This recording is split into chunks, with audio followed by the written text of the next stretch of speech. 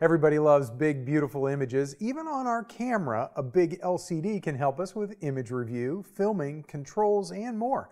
But there's a limit to how big an onboard LCD can be. Manfrotto has an answer, and it's called the Digital Director. Hi, I'm Larry Becker. The Manfrotto Digital Director is a tethering system that connects Nikon and Canon DSLRs to an iPad. Now, in this case, it's an iPad Air 2, using an Apple-certified iPad frame holder that incorporates an ARM Cortex A8 600 MHz microprocessor. The software side of the Digital Director is an app for the iPad that displays high-resolution live feed images and gives you comprehensive control over camera settings for both still and video capture. That live feed image alone is enough reason for a lot of folks to pick up one of these. Focusing during video on a small LCD has always been a challenge. The system comes with a cable that's just over 3 feet, but it can work with good quality cables that are up to 10 times as long.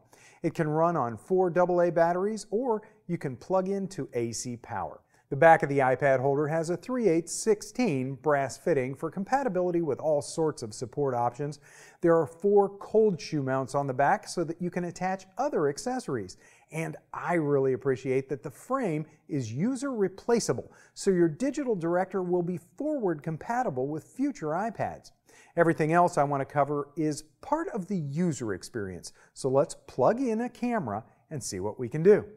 Right up front, you can see that the live image is bright and sharp thanks to the iPad's high-quality display. I've used some remote control apps and wireless remote control systems in the past, and one of the frustrating things is that some cameras only send 5 or 7 frames a second to the iPad, and that's not a true live feed. With the cable connection, the onboard processor, and the iOS app, this live feed is a true real-time display.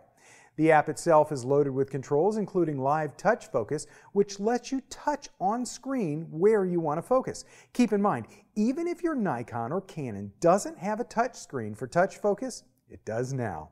The same goes for focus magnification and focus peaking, 2 tools that are especially helpful with manual focusing, with video or still shooting. And speaking of controls that aren't available remotely, some cameras can't start recording video remotely. With the Digital Director, they can. Other things that you can control include aperture, shutter speed, exposure compensation, white balance, color temperature, the shutter button, and whether you're shooting single or continuous. You can see mic levels and histograms on screen. You can even control the controls. In other words, you can move controls and readouts around on the iPad app to set up your view how you'd like. And you can throw away any control panels that you're not using. Once you capture images, you can download full-size JPEGs to the iPad and make minor edits, including exposure, contrast, and lightness. You can crop and rotate the image. You can check the EXIF data and histograms, and of course you can share those images from your camera roll using email or FTP. For still shots and video, if you think an extra large, super sharp, highly controllable remote screen sounds like a good idea, pick up a Manfrotto Digital Director and see for yourself. That's a first look at the Manfrotto Digital Director. Thanks for watching. Whether you're a hobbyist or a professional, B&H has the answers to your questions. Experience a world of technology at our New York City Superstore.